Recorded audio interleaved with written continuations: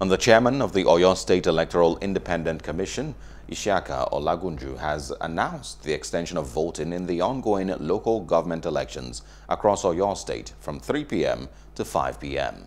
Olagunju told newsmen while monitoring the election across Ibadan metropolis that the heavy downpour in the early hours of Monday had delayed the start of the election.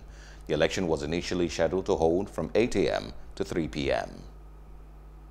Hello, hope you enjoyed the news. Please do subscribe to our YouTube channel and don't forget to hit the notification button so you get notified about fresh news updates.